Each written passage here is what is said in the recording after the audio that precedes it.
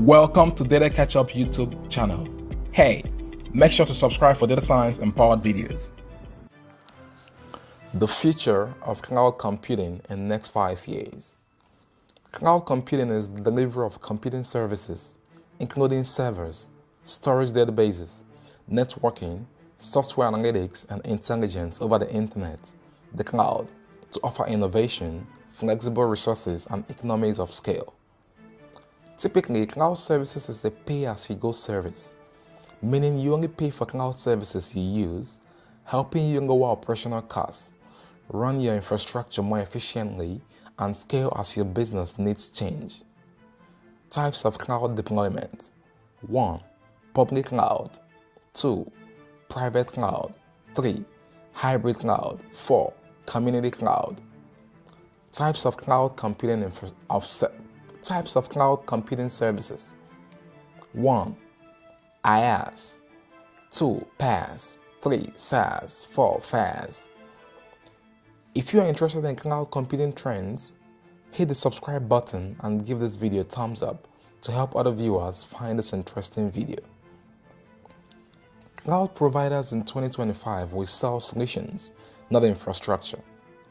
The infrastructure won't go away, of course. In 2025, AWS, Azure, and GCP will continue to support and sell all the primitive services which developers are familiar with today. Compute instances, EC2, storage, S3, message buffers, SQS. So, on these are all powerful tools, and most importantly to developers, provide a nearly common API with familiar constructs. But there are huge downsides to providing dumb infrastructure.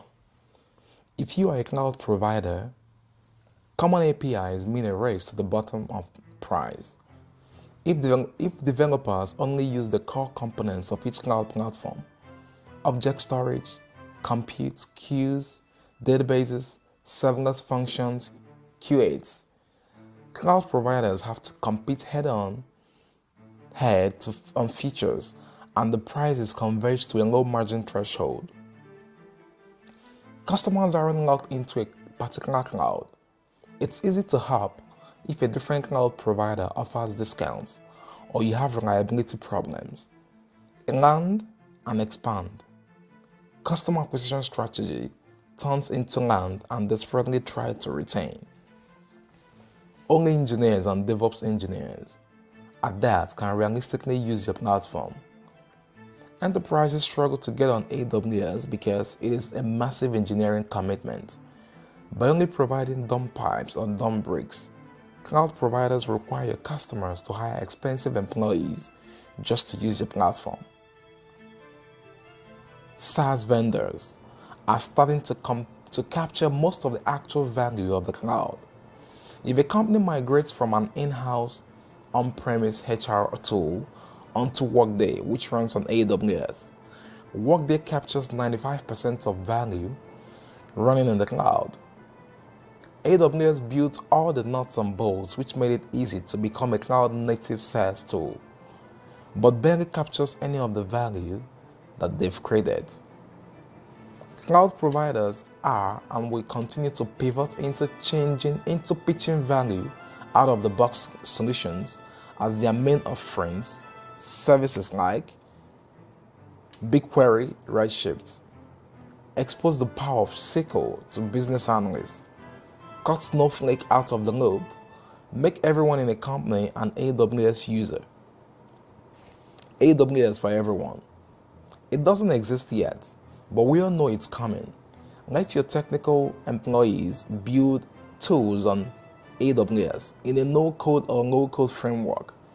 AWS is tired of Zapier making all the money. 3. AI ML toolkits. Google Cloud Provider is making big machine learning plays.